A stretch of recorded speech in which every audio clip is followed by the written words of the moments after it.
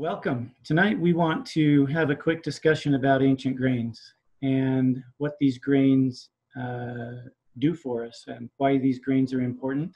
This is in part with a bulk order that we're doing this coming weekend here for everyone along the Wasatch Front from Ogden all the way down through Utah County.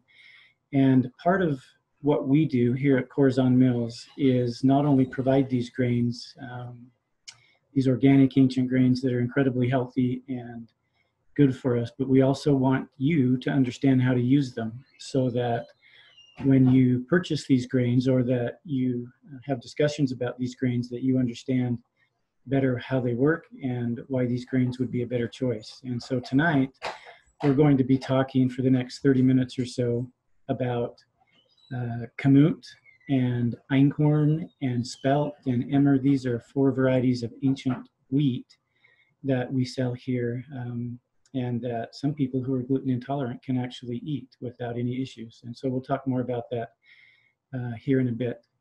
And so for the next 20 minutes or so, I'm going to go through some pieces of information that I think will be helpful. And if you have a question, then click on the chat option down below and type in your question. Everybody should be muted at this point, and we'll just save those questions until the end, and then I'll be able to go back over those questions and answer those questions the last 10 minutes or so. And we should be able to end the meeting around 7:30, and we'll go from there. So one of the things that I really like about this concept of ancient grains is that we have a choice between modern grains and these ancient grains. And it wasn't that long ago that we didn't even have access to these ancient grains. And the reason that has changed now is because there are farmers and mills here in the States that are now willing to grow these grains in not so optimal conditions, but provide these grains that are highly nutritious and give us other options for different types of grains that we can use to feed our family.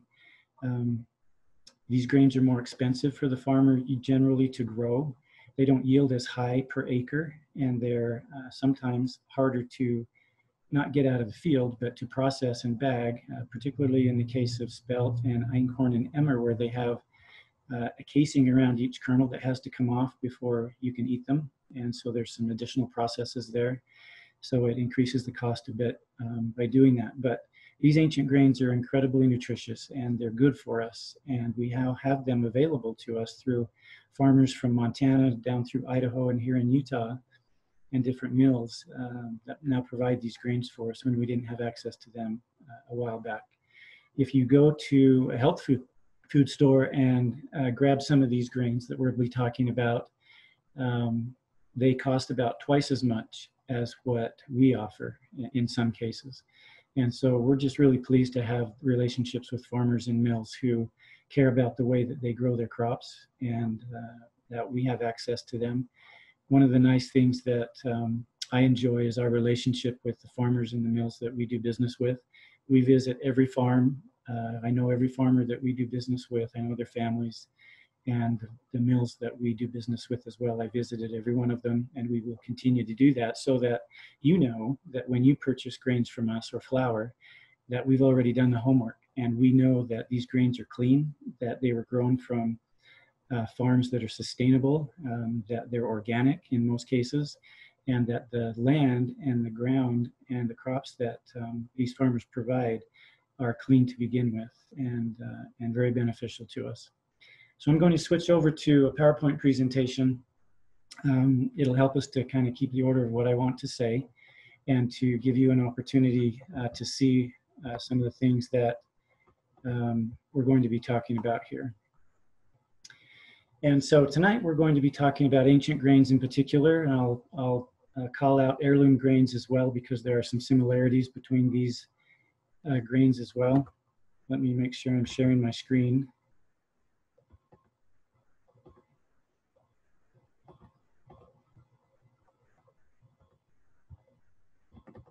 Hang on just a second.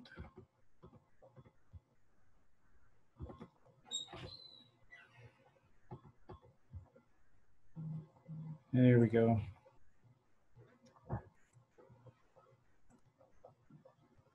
Okay, all right, here we go.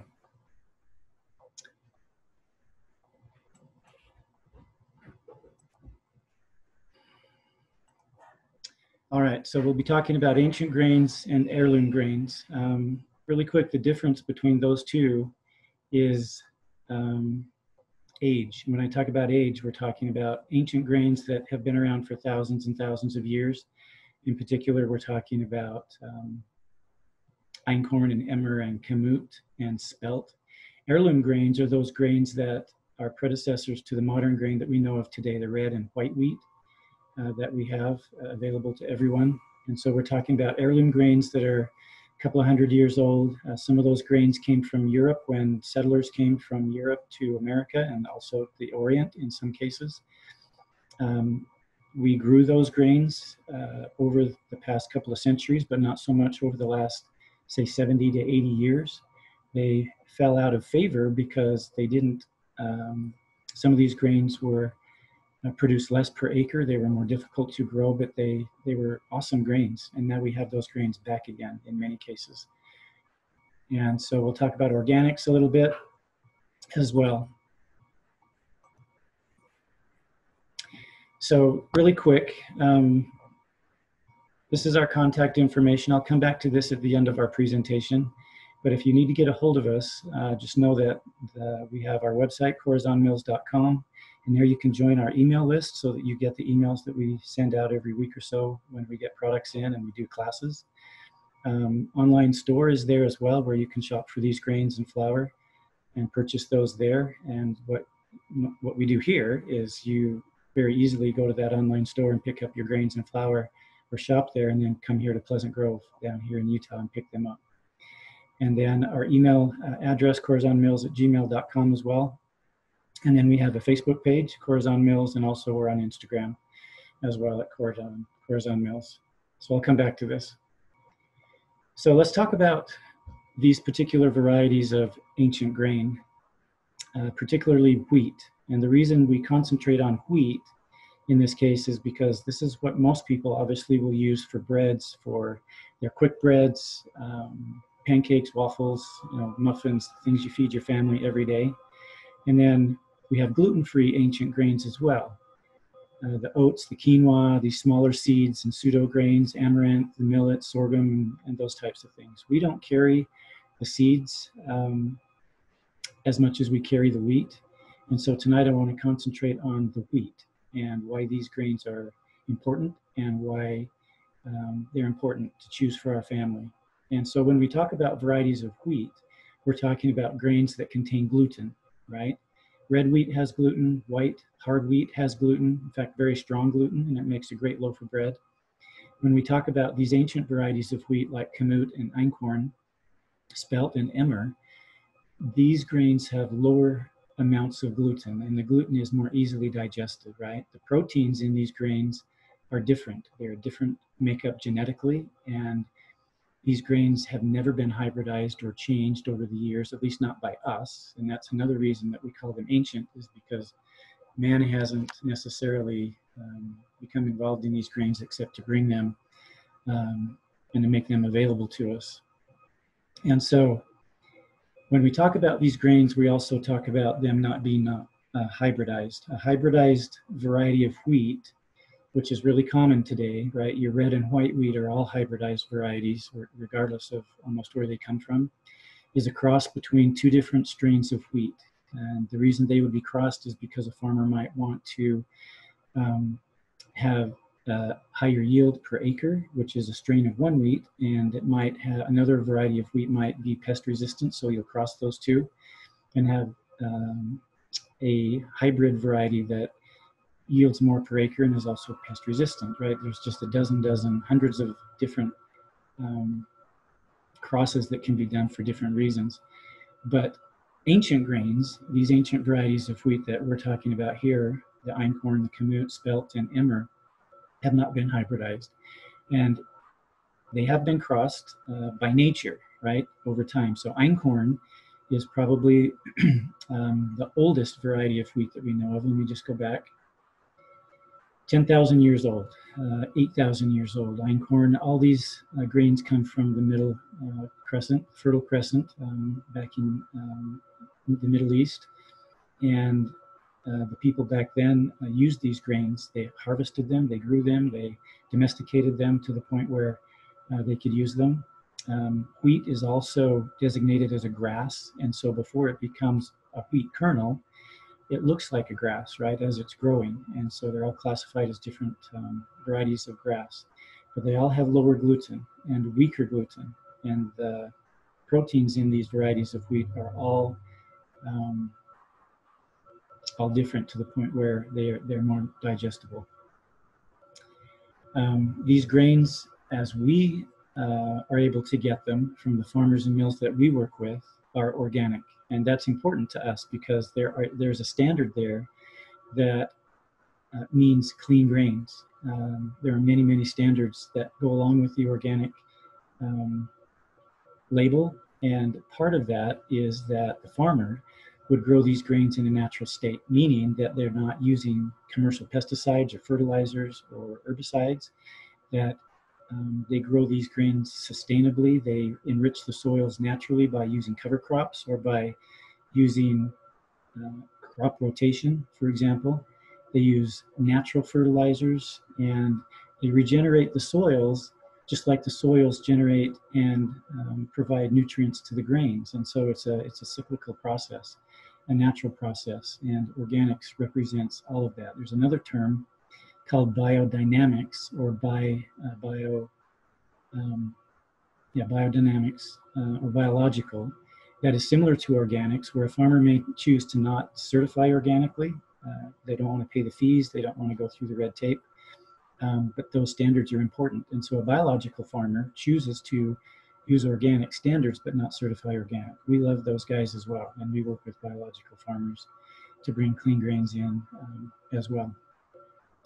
The interesting thing about these grains is that for people who have gluten intolerance, for example, or gluten allergies, some of those people, in fact, many of them, and we have customers who have told me this many times, that they can continue to consume these grains when they can't eat red or white wheat or flour made with red or white wheat, which is an important point, I think, to the digestibility and nutritional value of these grains. And so that includes einkorn especially. Einkorn has very weak gluten and can be digested more easily, and it hits the glycemic index more slowly. So that is important to the nutritional value of these grains and the nutrition of everyone involved. So especially if you have someone in your family that's gluten intolerant or has issues with grains, particularly red or white wheat, sometimes these grains can be the solution. I used to work in different bakeries back over the years, and people would come into the bakeries once in a while and ask if we had another alternative besides whole wheat bread. They loved the bread, but they couldn't eat it because they were gluten intolerant or had issues that way. I never had a good answer for that until we started working with these ancient grains. And so we discovered and learned over the years, as we worked with different people and different meals and the farmers, that these grains are the answer to that question sometimes, that you can now eat grains again, particularly wheat, when these grains work for you. Not everyone, but in many cases they do, and not celiac, right? So people who are celiac can't consume these grains because they have gluten.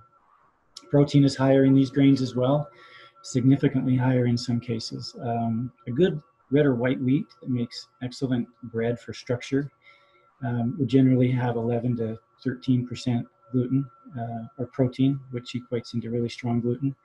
These grains, Kamut, emmer, and Spelt, and Einkorn have higher protein, but that protein is a different type of protein, and so it doesn't equate into stronger gluten. In fact, it's weaker gluten because of the genetic makeup of these grains. And when that happens, you're working with a grain that is highly nutritious, but doesn't come together like red or white wheat or the regular flour that you would be used to using. You can make really good bread with these grains, and I'll show you here in a minute how that happens and what we've done with bread, but it's not all about bread either, right? Grains are used for many purposes, cereals and quick breads and pancakes and waffles and muffins and lots of different things, cereal or salads and side dishes, right, for pilafs and different things like that. And so there's a lot of different things you can do with these grains, but just know that they have truly higher protein than the modern wheat that we work with generally. They also sprout really well, meaning that if you want to use these grains for wheatgrass or if you want to grow them yourself, they actually grow really well. I've done that for the past few years in my own garden, and it's kind of fun to watch these grains mature and grow and harvest these grains. And last, not most important, but truly important, is that they taste really good, meaning that Kamut has actually a sweeter flavor than regular wheat. And people love that flavor, both in the whole grain Kamut flour and the white Kamut flour. Also Spelt, people throw these terms out all the time. Spelt is more earthy in flavor. Einkorn has a nutty flavor. Emmer somewhere in between. But they all have their own nutritional profile, and they all have their own flavor profile. Some of the best breads that I've come up with and that we have made is a combination of many of these. I combine Kamut and Spelt together all the time for breads, and Einkorn as well. Einkorn is interesting because it has really sticky gluten, and you think you have to throw more flour at it to get that to get the stickiness down, and it just doesn't work that way. It's just the nature of the dough. So we have to learn how to work with these ancient grains. Some are more sticky than others. Some don't create a great structure for bread, but certainly well enough that it makes a decent loaf of bread, and I'll show you that here in a minute. But there's just some really good things you can do with these grains and good reasons why you would want to use them. So just really quick, I just want to show you this kind of a standards bullet point list for organics. This is the reason we like organics, right? And a farmer can grow a crop that's not organic, but still follow these same principles here, right? There's no GMOs involved in these grains. In fact, there's no GMO wheat available on the market. You can't buy it even if you wanted to find it. So we love that about these. They don't use commercial pesticides or herbicides either. And so very clean, no Roundup. There's no glyphosate involved with growing these grains. They're certified by the state and the USDA, Department of Agriculture, and overseen by a standards board there. They're very healthy, a little bit more expensive because of the certification cost when we talk about organic. But when you see that seal, that means something, and it means something to us. And so that's where we play in this market. We really believe in organics or crops that are grown in a similar way.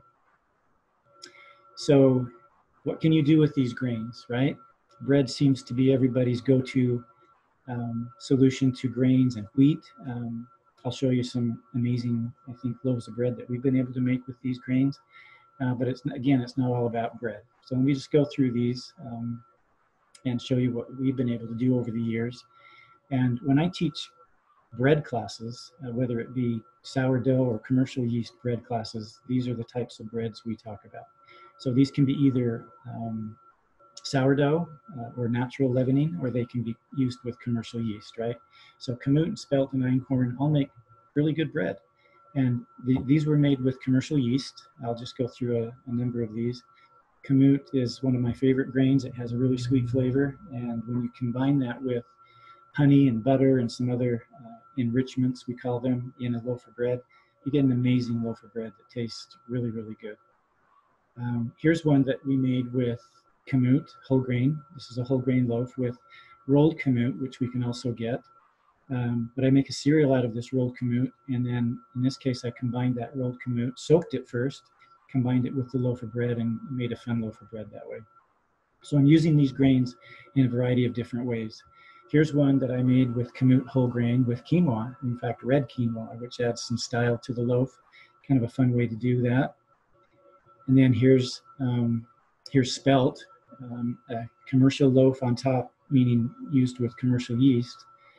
And also this artisan style loaf down here in the lower right corner that I did a couple of months ago. This was a whole grain Spelt loaf as well. And if I remember right, I probably added a cup of bread flour, really high quality organic bread flour, to give the loaf some lift.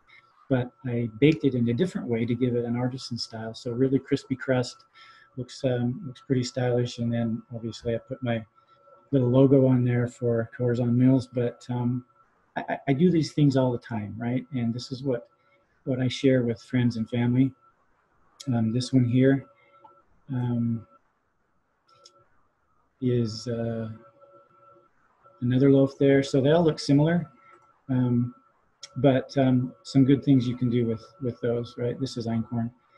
So when we talk about sprouting these grains, how would you do that? You can do it in a tray, right? You can sprout them that way. You can just soak your grains and sprout them that way. Or if you have a garden, you can grow these grains. They sprout really well. So this is the garden that I had a couple of years ago, where if you look really closely, you can see the Kamut berries or the Kamut wheat in these furrows here, right? In a couple of weeks, it looked like this. And I dripped my garden, so I have a drip system there, which works really well. So we talked about grasses, right? These are actually grasses before they head out and grow the kernels. And then in a month or so, this is what it looked like. So this was my patch of Khorasan wheat that had the Kamut label on it, right? Most people know Khorasan wheat as Kamut, same thing. But this one was actually really successful. And then later on in the summer, it looked like this, right? And so this is near maturity, and you can get some great pictures here, but more importantly, you're growing grain that you know you can use, and it's fun to acquire those skills and to know that you're growing wheat that's actually very nutritious and organically. So I'm not a certified organic farmer, but the plot of land that I farm on, that I garden on, let's say, I don't use commercial pesticides or anything like that. So these were grown very cleanly as well, following organic standards for the most part. And then just before harvest, before it turns golden brown, you get Kamut that looks like this. So Spelt would be similar. Einkorn has a thinner tassel to it. Kamut looks like this, and then the beard or the strands on the Kamut turn black. So you actually get a very golden colored kernel or head, and then a black tassel, which is pretty cool that way. So you can do a lot of different things with these grains. And I just wanted to emphasize that these grains can be grown, they can be eaten, they can be processed. You choose what you want to do with these grains, but you can choose those anytime you want. So we're grateful to have these grains available. And so let me just switch over and see if there are any questions. And let me just pause here for a second. All right, so there's a comment that wheatgrass can be used for fodder for chickens and rabbits. Ah, that's true, right? It's not all about green smoothies. And so, yeah, lots of different reasons why you might want to grow these grains. If you're using them for fodder for chickens and rabbits and your animals that way, then they're getting great nutrition as well, right? Let me know if you have any other questions. You can click on the chat item below and then just type your question there real quick, and we'll be able to answer those. After we get done with this discussion tonight, I'll go back to the contact page and share that again, so that if you have any follow-up questions that you might want to send us, or that you might need questions answered for, just send us an email, and we'll be able to get back to you on those questions. When I use Kamut, the final product isn't as smooth as when I use wheat. Is that normal? I would answer that a couple of different ways. And I'm assuming we're talking about bread here, or something that would be similar to bread. When you mill your own grains, meaning that let's assume you have a kitchen mill and you're milling grains for bread, you want to mill as fine as possible. The finer the flour, the better the bread. And the reason that's the case is because the larger the particle, the harder the gluten has a chance to bond. So you want your flour to be milled on the finest setting possible. And you can't compare whole grain flour that's milled at home with white flour you get from the store. The white flour is ultra fine.